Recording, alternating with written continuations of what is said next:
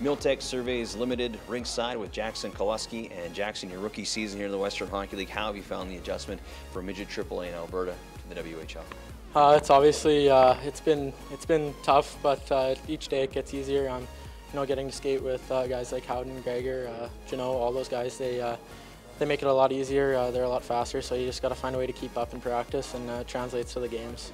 What's the preparations this week like going into a road trip back to Alberta for the Warriors with games in Red Deer, Calgary, and Edmonton? Just rest.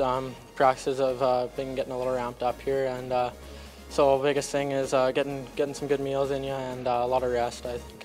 Is this a road trip you're anxiously awaiting because you're from Alberta, from Northern Alberta, played last year with Lloydminster, get an opportunity to play in Edmonton, which would be considered your hometown game? Is that the one you were looking forward to?